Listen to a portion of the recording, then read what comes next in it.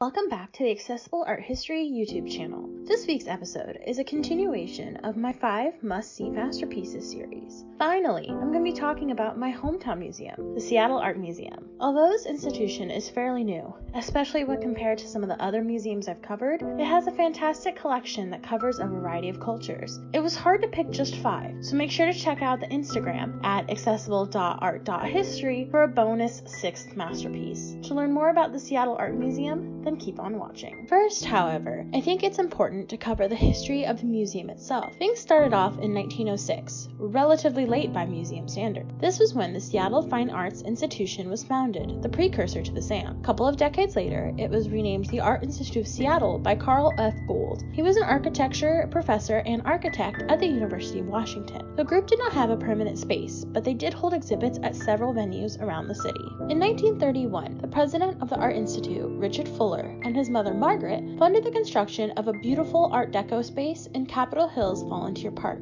It took 2 years, and then the space was finally opened in 1933. An astonishing 33,000 people visited the space on opening day. Over the next several decades, the SAM received donations that built up its collection across all periods and cultures, but that also meant it outgrew its space. On December 5th, 1991, the downtown building was opened. This is where the SAM is located to this day. The collection was eventually split, with the majority of the Asian art being moved into the former museum's building in Capitol Hill. In 2007, the Seattle Art Museum opened up another extension, the Olympic Sculpture Park. This outdoor space is free to the public and is a popular hangout on the beautiful Pacific Northwest summer days. Today, the Seattle Art and Asian Art Museums, as well as the Sculpture Park, are vibrant and important parts of the city's art scene. It is important to note that the buildings occupy the land that was once occupied by the Coastal Salish people. This is a fact that the SAM acknowledges on their website. Alright, now that we've got the history down, let's dive into the masterpieces. The first one is this Cycladic female figure. It dates from around 2500 BCE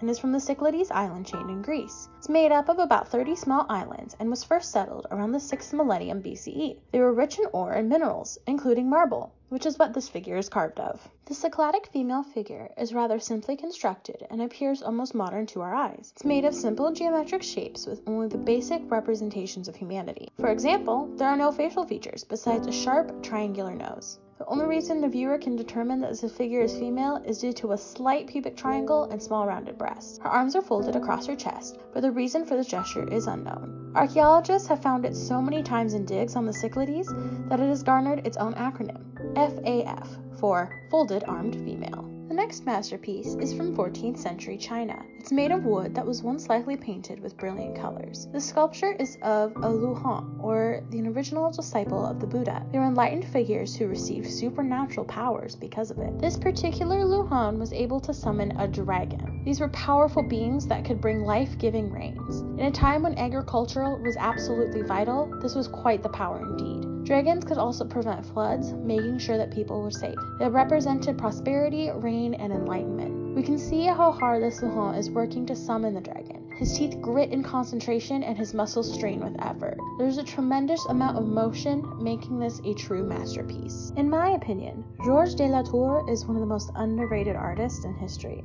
Although it's unknown if he met Caravaggio or not, it is clear that de la Tour was inspired by him. He took tenebrism, or the contrast between light and dark, to another level.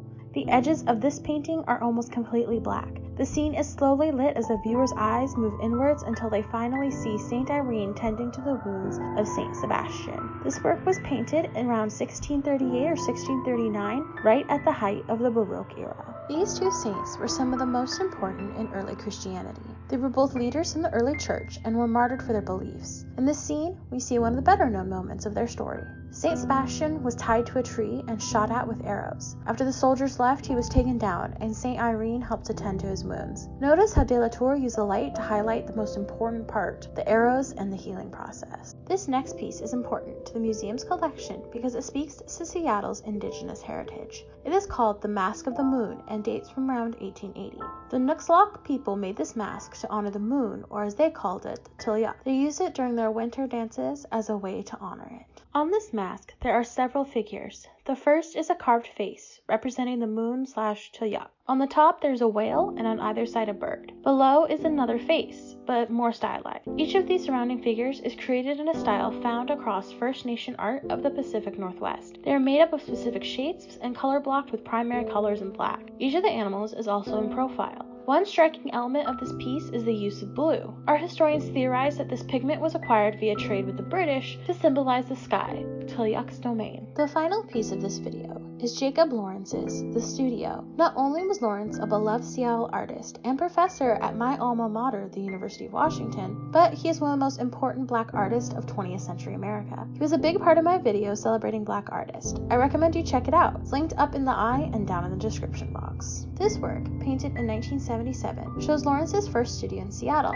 which was on the top floor of his home. It has a sense of both chaos from the scattered painting and a casual ease from the homey space. If you look closely, you'll see a scene of Harlem outside the window. Lawrence included it to show his other hometown. This work shows the artist's style well, especially for those not familiar with it.